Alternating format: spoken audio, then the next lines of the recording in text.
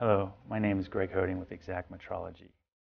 And today I'm going to explain the significance of the export filters in the Surphaser software SurphExpress. As some of you may know, the Surphaser scanner is a large volume scanner that captures 360 by 270 and has a range of up to 70 meters.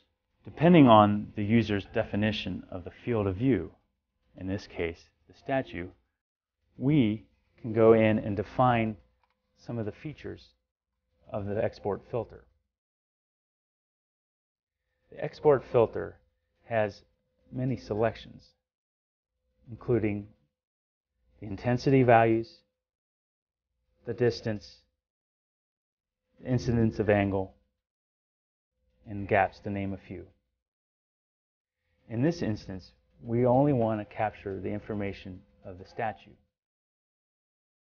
Here, the statue is about 3 meters away.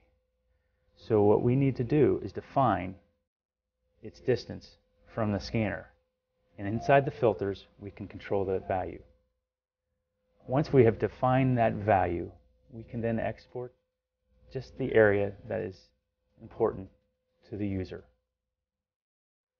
Any further information, you can go to www.exactmetrology.com, or you can call us at 866-722-2600.